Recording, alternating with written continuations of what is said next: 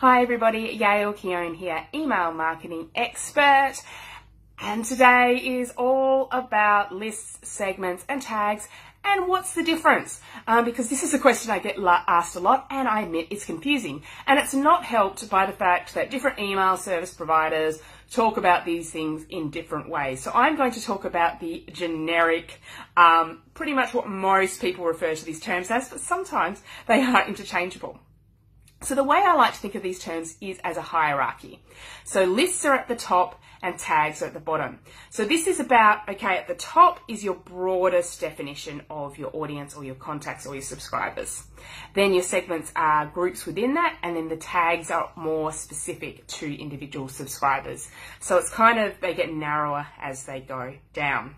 So a list, I think the best practice for a list or an audience, if you're with MailChimp, just to confuse us, is to have that as large groups of people that you'll be likely emailing the same thing. So I like to label this as like a group of customers or people that are interested in certain things. Basically, a group of people that you're going to be emailing the same thing.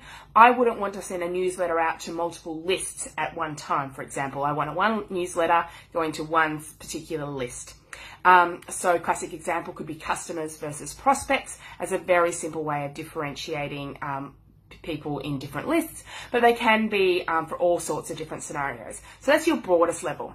Then segments are dynamic. So segments are groups of subscribers that could be within one list or in some systems across multiple lists that identify groups of subscribers based on common characteristics. And these change as information about the subscriber changes. So the first way segments could be created is by custom fields. So for example, if you have a field identifying on which region they are in, you can create a segment for each region. Another one is your tags. So yes, we'll talk about tags more in a moment, but tags are an identifying label. And if you said, okay, I can create a segment of people with one tag or a segment of people with a few different tags. So you can use the tags to create segments. You can also have segments that are based around the activity that your subscribers engage in. So if they open particular emails or clicked on particular emails or have been the most highly engaged or least engaged people on your list, there is a huge plethora of different segments you can create, and they do differ by email system. But, you know, these are the common ones that you will see around the place. So that's a segment. And then a tag is really specific. The way I like to think about a tag is like a little label that you put on your subscribers, and you could put it on one subscriber or you could put it on all of them. It doesn't matter. But I like to think of them as little labels that could tell you different trends, different information, and that you can use to create segments or to create lists or to trigger certain emails.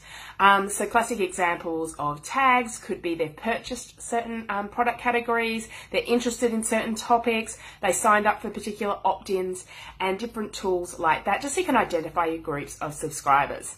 So hopefully that helps you. If you think about it broader, narrower between the three, and think about tags as labels, segments as dynamic pieces of content based on tags or fields or actions, and then lists as your broadest levels that you might be emailing certain groups.